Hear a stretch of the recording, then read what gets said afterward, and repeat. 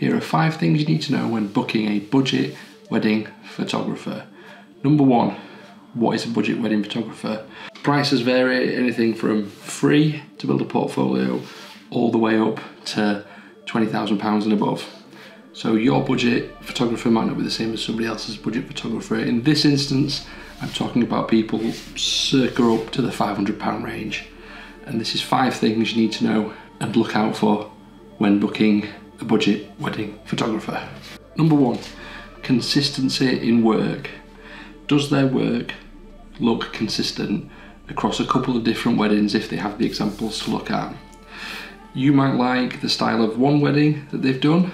They may come and photograph your wedding.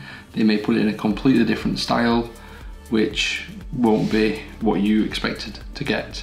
So have a look at their work, look for consistency. That'll also demonstrate their ability to repeat good work or work to a standard that you're happy with for your wedding. Number 2, how many cameras do they use on a wedding day? And it might seem like a silly one, but even if it's a budget photographer, you'd want them to carry at least 2 cameras on them. Whether they only use one or not doesn't really matter. The second camera's there in case there's an issue with the first camera. Let's say you've paid your budget wedding photographer to come and photograph your wedding. Halfway through the ceremony, one of the cameras breaks, malfunctions, dies.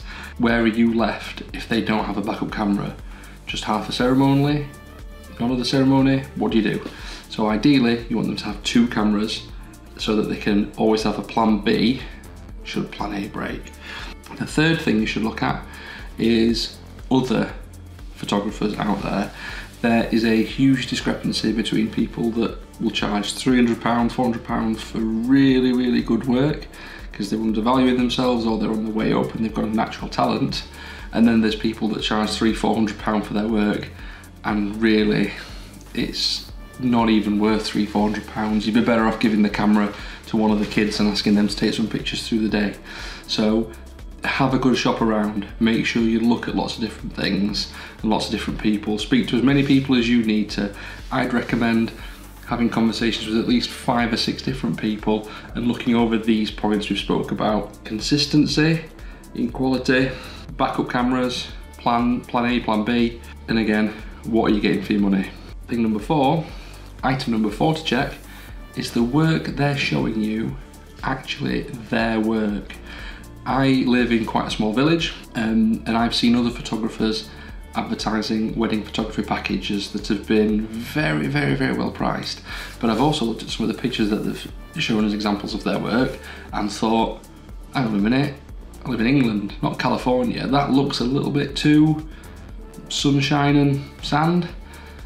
I've done a reverse Google image search, and if you don't know how to do that, just hit me up in the comments and I'll show you how to do it, tell you how to do it. But a reversed Google image search, you put the image into Google and it tells you all the places that picture shows up. And funnily enough, the local photographer in the small village actually was using images from a different photographer, was actually using images from another photographer who lived out in California somewhere, who had a big following and quite a hefty price tag to the images. So double check that the pictures that you're seeing are a true representation of their work.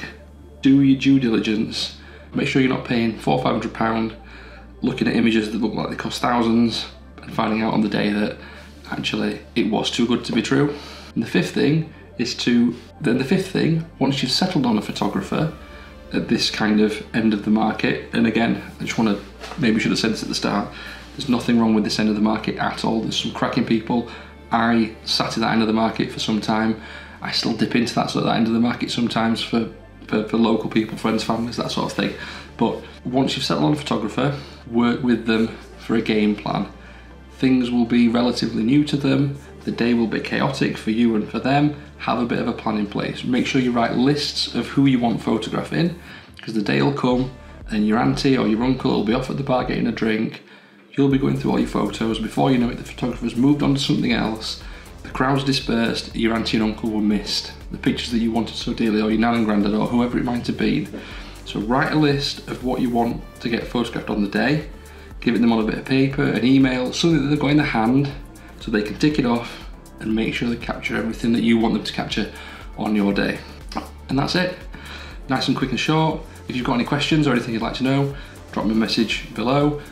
I'm going to follow this up with what to look for when spending a bit more money on a photographer and what you might get as peace of mind for spending a little bit more money on a photographer. So if you'd like to see that, make sure you subscribe, like, follow, notification bell, all that jazz.